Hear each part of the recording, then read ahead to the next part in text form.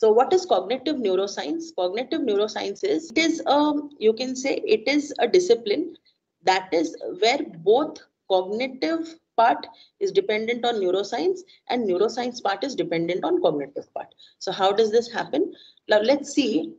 We want to know what is the role, or what is the role of our brain in the various decisions we make, in the way we act, or in the way we perceive things. So what we do, we try to find out from the functioning of our brain, that how this happens. Okay, so how that can be done? That can be done in three ways. Number one, if a person is already having some cognitive deficit, we can try to see his behavior, or look at his mental processes by placing electrodes or anything. That is one part.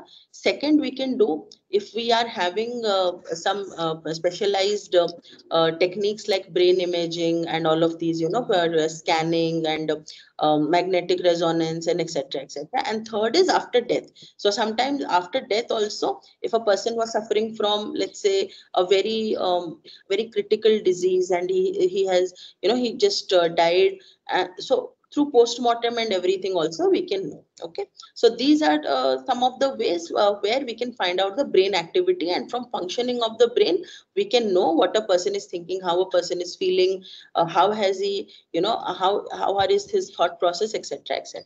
Okay.